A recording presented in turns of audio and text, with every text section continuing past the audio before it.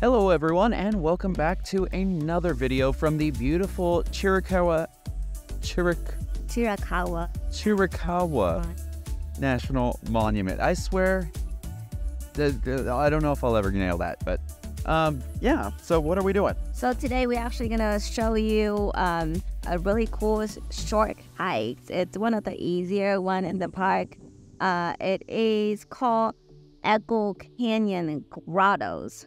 So it is part of the whole Echo Canyon trail, but this is just a short, short little section, and it's only a mile total. So half a mile there, half a mile back. You can go longer if you want to or further.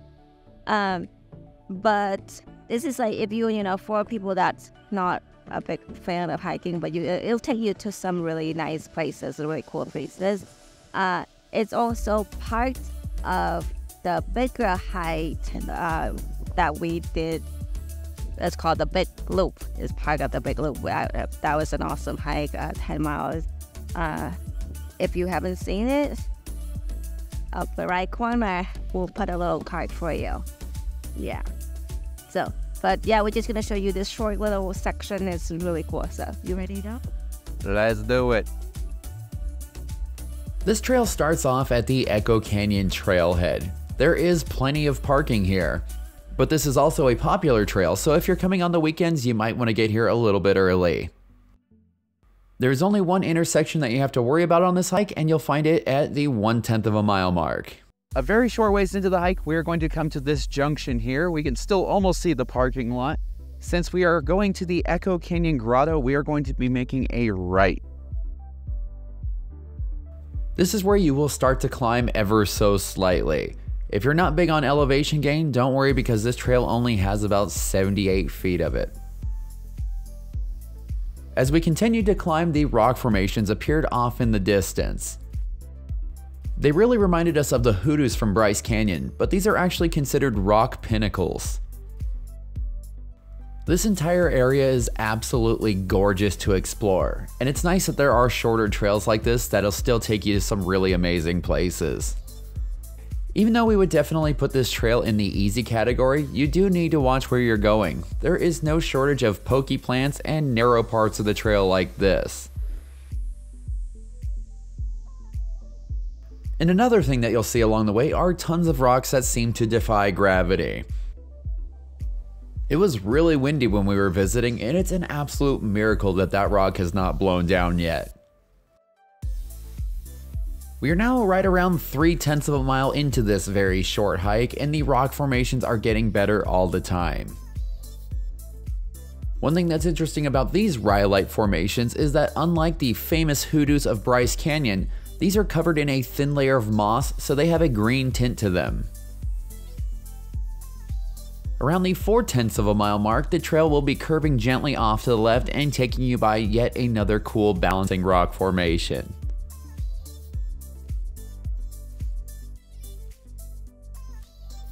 Chiricahua National Monument might not be a massive place. The entire monument only covers an area of 12,025 acres, but somehow it feels like a whole lot more. One of the awesome things about it being a national monument as opposed to a national park is that this place is actually free to visit. The only thing that we ask is that you please clean up after yourself and leave the area looking even better than you found it. After passing that last balancing rock, we are just a couple of corners away from the grottos. But along the way, there are going to be a couple more viewpoints that look out over all the formations. Even though this trail is really short, you're going to want to leave yourself plenty of time to enjoy it. Not only are we slow hikers, but we were constantly stopping to take pictures, and this trail ended up taking us 2.5 hours to complete. Right before you get to the grottos, you will be coming to this micro-sized slot canyon. It's only a couple feet long, but it makes for a cool little photo op. Almost as soon as you make it through that micro slot, you should have amazing views on both the left and right sides of the trail. As just a bit of a pro tip, the views from here are much better at sunset, but if you're going to stick around for sunset, please be sure to bring a flashlight so you can find your way back to the car. We came pretty close to hiking in the dark when we did the big loop trail, but luckily we came prepared. On this day, we set out quite a bit earlier, so we would have plenty of time to explore and we wouldn't have to feel like we were racing the clock. And look at that, before you know it, we made it to the grotto. You know how we know? This is the sign. It says grotto. So Technically, you have to go around the corner and just little around the corner. It's really cool. It looks super cool. So we're gonna go in and explore and show you what it looked like inside. So yeah. Yeah. Oh, let's go.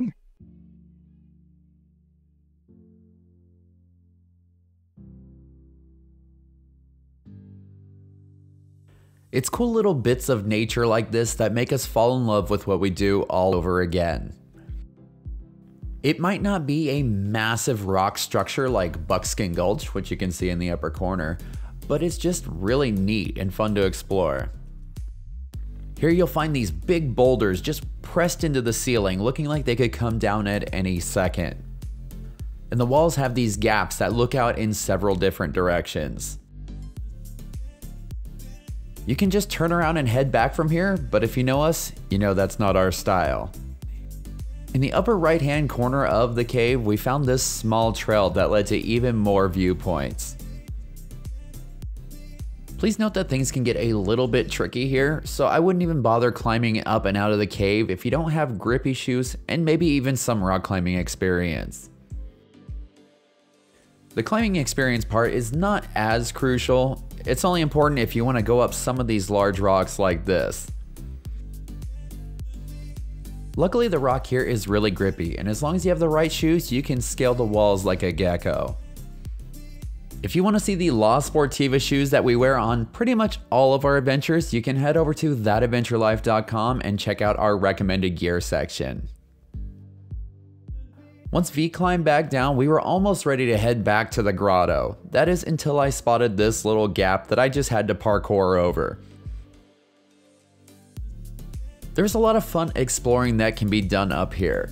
Or you can head back down through the grotto to the main trail and continue on further. As for us, we had done the big loop the day before, which comes through here, and our legs were pretty tired, so it was time to head back to the car.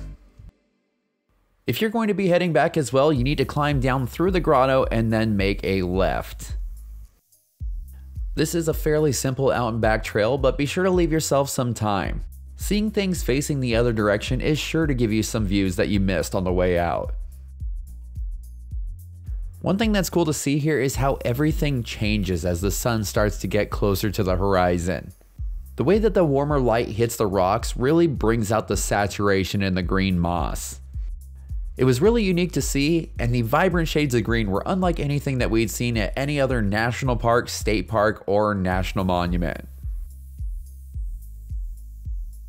One thing is for sure, this is probably one of the most beauty-packed 1-mile hiking trails that we have ever been on. This really is the perfect trail for people who are new to hiking or if you're trying to get your kids into hiking. And if you thought this hike was beautiful, just wait until you see some of the videos we have coming up over the next couple weeks from Chiricahua National Monument. This is definitely an underrated park, and it's hard to believe that we didn't even know about it until recently. After one last climb, it should be almost flat the rest of the way back to the car. And as we made a left, we found ourselves back at that trail junction again. Alright, and that wraps up the Echo Canyon Grottoes. We are back at the parking lot is just up the way there. Nice simple hike. Like, if you're not feeling like doing some marathons, this is a good one. It is rocky, so it's not like a smooth walk. You do go uphill and downhill, and there's all rocks. So, but it's not that difficult. Honestly, you just have to watch your foot, take your time, and it's so short that it doesn't feel like it's that big of a deal. Yeah, and I mean, even though I will say there are better views of the hoodoos, you do get to quite a few good lookouts that give you a nice kind of overview of what the park is about. But yeah, it's pretty cool because you get the, you can see like the whole hoodoos at the bottom. I guess they call hoodoos. We call them hoodoos. The vast, like a bunch of them at the bottom, and then you are able to like wander in between them. I mean, if you see the videos, and then the beautiful, obviously that beautiful grotto. So Yeah. yeah. But yeah, stay tuned. We're gonna come out with a couple more videos on Chiricahua National Monument. she said it good that time. Yeah. So yeah, stay tuned. We're gonna show you what all the things to do here. So yeah, and if you enjoyed this video, you know what to do. That like button is awesome, helps us out. The subscribe button also helps us. If you have any other questions or comments or any recommendations for us to do in Arizona and New Mexico, let us know. We would love to come back to this beautiful state. For sure. Yeah. See you next time. All right. Bye. See ya.